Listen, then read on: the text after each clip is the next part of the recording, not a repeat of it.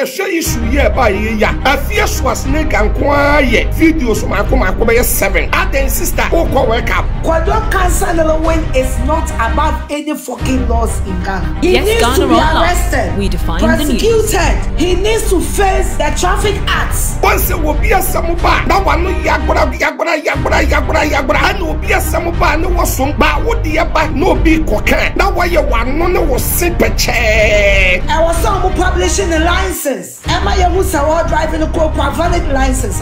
Yes, we need his license to be published for us to know, sir, as at the time of the incident, was Kodon Cancer Lilwin in possession of a valid driver's license. When anyone did any other pay track, who be Tinipanetam, I can send you Panakola Wadoka, Nana feed one in a bush. I know it is too late, but did we conduct alcohol tests? Once will be the back now. Can Yasha was similar years a fork if yes was nigger.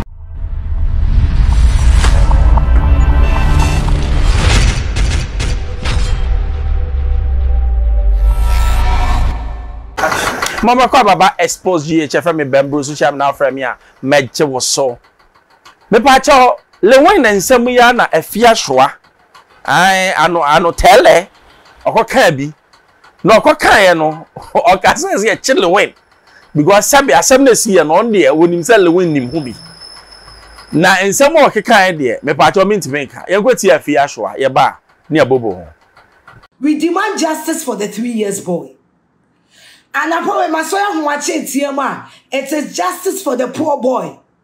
Quadron Cancer Lilwin is not above any fucking laws in Ghana. He yes, needs Ghana to be arrested, we define prosecuted. The news. He needs to face the traffic acts.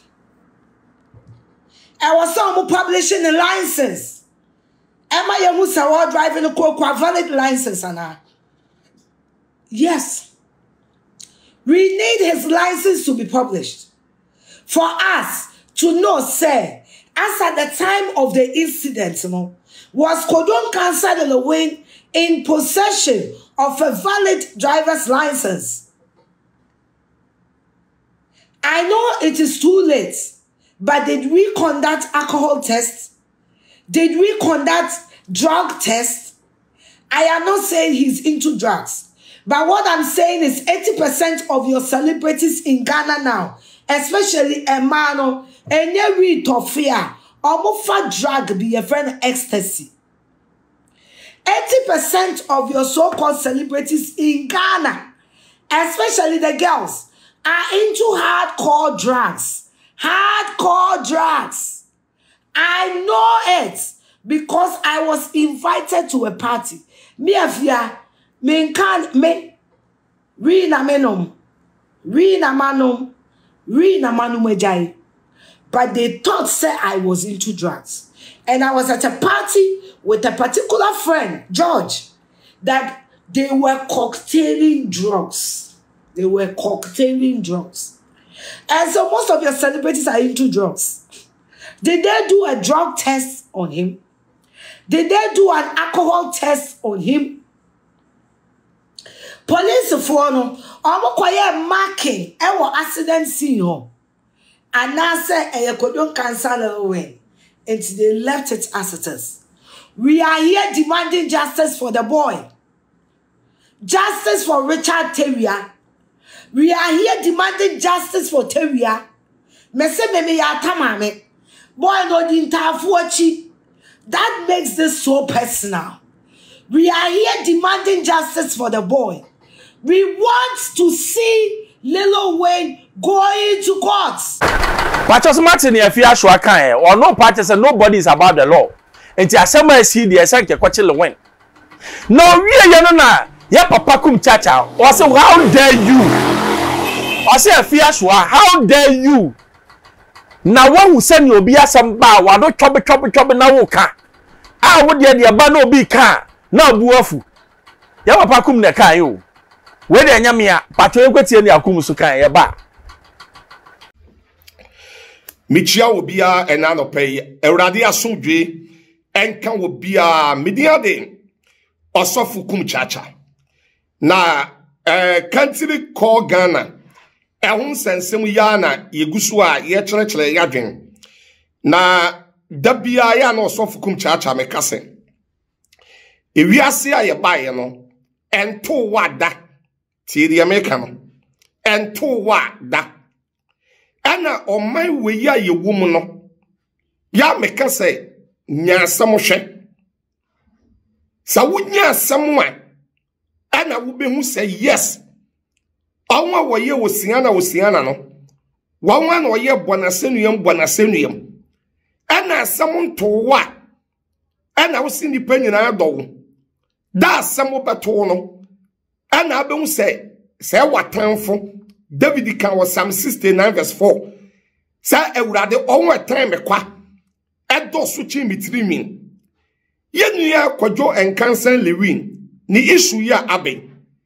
Sabe Dabia osofu Kumchacha me se obi befri mu aya even sabe obi aponche ane ne kraman ne akokokora efri mu ya ni wura no ya na ye ne ya na nkan pense onipa ne maame achim na wono na wodi emfie miensa ana wowu a enye ya eya papa eti no memabusua ni nyina hyaden ene yako but ye wo kuro bi sa kuro ni din ya mede ye fra ne kajebi sa wo ka na wajebi ene na ato obi but wo kyene wonso eda na beto so can Proverbs 27 verse 1 Bible so onipa wo kyene nya wo de ya men for kyene wo wo ho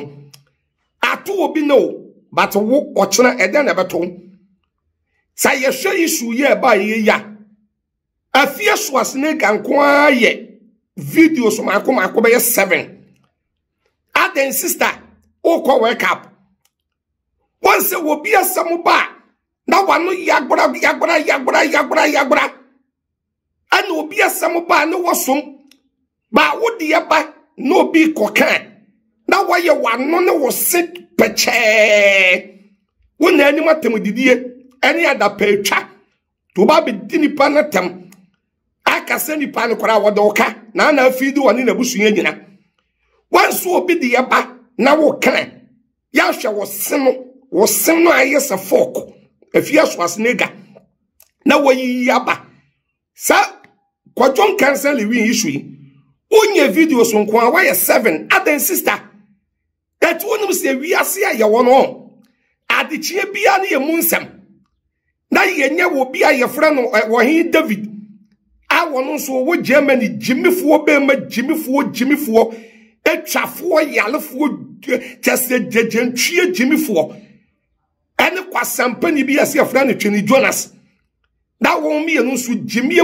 mu say accident na kwadwo en cancer Lilwin enya no eya adom chedua ena wonimu hu bi ana wonimu hu bi sabe o kan samasa mo jimi wahi David wajimi wo kurase ni wadwen ya adwuma twini Jonas o kwasampani wajimi wonim nyansa sabe Lilwin etrika na wo driver no na Stephen adom chedua na oteka ene bi na Stephen adom chedua wonyame nipa prophet Stephen adom chedua na wono na o drive na car no na otemu bia na wonsa asem ba ya na mudi jimie ne nkwase asem na mo keke nkurase sem ne nkwase asem saa na mokọ na mo pese mo disgrace obi na sebe kwajo etu car no na wonim sese na de beba anka me pa cho ko betu car na ko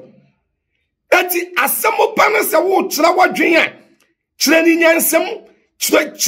Nsεmsɛm na yehu se wonim nyansa accident ye wo wiase ye ba bia accident si America accident si Canada esi Germany esi UK esi ye wo ewiem de plane crash eba ye wo train crash eba wo kwa burochira adichie bia ye report accident ahodo bebre ebi titi ebi na ntwitwa sabe wo fie kura na bibi bone beto a etumi si yenu ya wo bobolo aye friend na tu ewrade for the currency anye ne dam na no wo anda dan bu ya wodi wu ye sabe enipa be wiase abehie nkwanhia last 2 years Church of Pentecost for a convention wo baby kan konya accident memu nipa dodo na awuye